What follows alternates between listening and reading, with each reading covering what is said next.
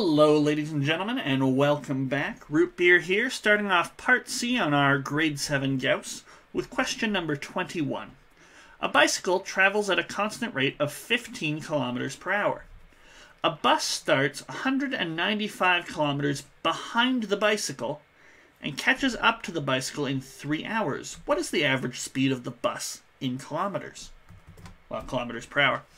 So what have we got here? We've got sort of a starting point where our bus is here and bicycles are smaller, so we'll make it a little b here. So we start off 195 kilometers.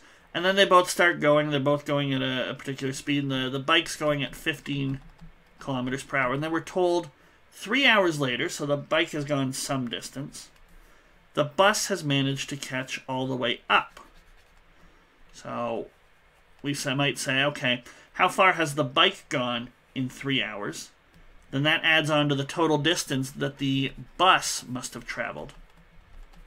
And if we know how long the bus has traveled, 3 hours, and how far the bus has traveled, which we can calculate in just a moment, the ratio of those is the average speed of the bus. So how far is this distance? Well, we've got 3 hours, and we know how fast the bike goes.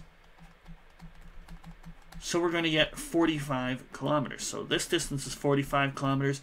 We add it to the 195 kilometers, and we get a total of 240 kilometers. The bus must have traveled to catch up with the bike after 3 hours. So 240 kilometers over 3 hours.